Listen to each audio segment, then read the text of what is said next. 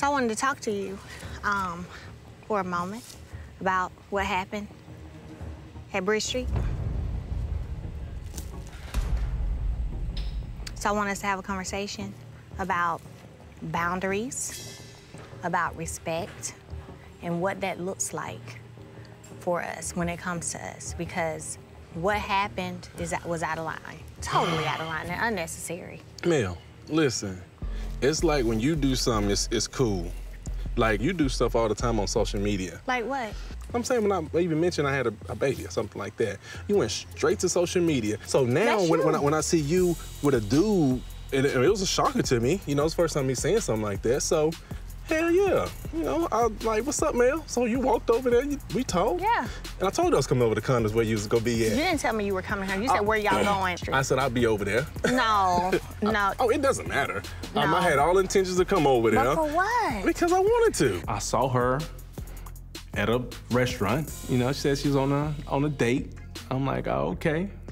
Like, you had a whole business meeting.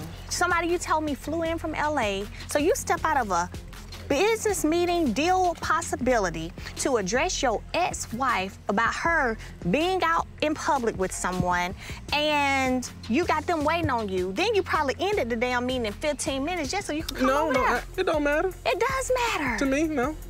So this is what I'm saying, cool. when you talk about your business reputation and trying to get things back however you want them to be, that's stop childish. doing stuff. Everything you're doing, especially on social media, is childish. I'd much rather do something in your face, in your presence, than hide behind a damn computer. Martell, I have not, as of late at all, been bothering you on social media. Listen. Like, you literally was like, are you on the date? I said, I'm walking out at Bridge Street. Now you gonna be my wife again. No, I ain't say I don't want you to be my wife again. Okay, Martell. Okay, Martell. Whatever you like to say. I don't want you to be my wife well, again. That's not what you just said.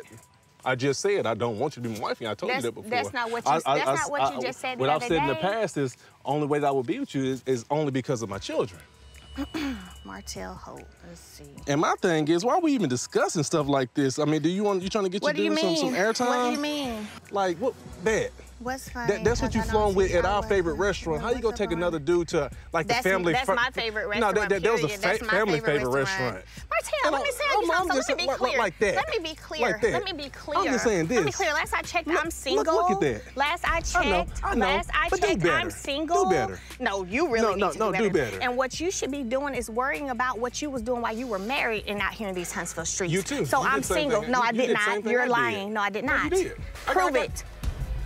You don't see me calling all you don't see me calling all the women over the state to state that you gotta sleep with. You don't see me saying anything about them. Hey, look, prove it. People around. Tell the truth. People around. Quit overtalking me. I'm sorry. Pulling up the little video. Thank you, because what was you recording us for? Stop. For what? Stop. You're being disrespectful. Of course I'm gonna be disrespectful. For okay. what? I'm not your woman no more. So what you